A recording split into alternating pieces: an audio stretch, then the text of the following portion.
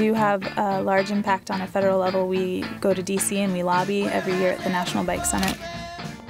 We got 2 people from Oak Ridge to come out to Washington, D.C.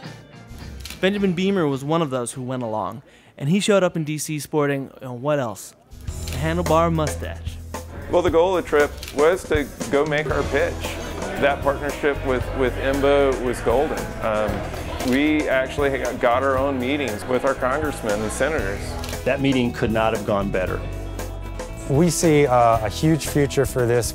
It's pretty groundbreaking. It was all of IMBA's kind of core values converging right there. Speak, build, respect, and ride. There's a lot of mountain bikers, 40 million mountain bikers in the U.S. alone.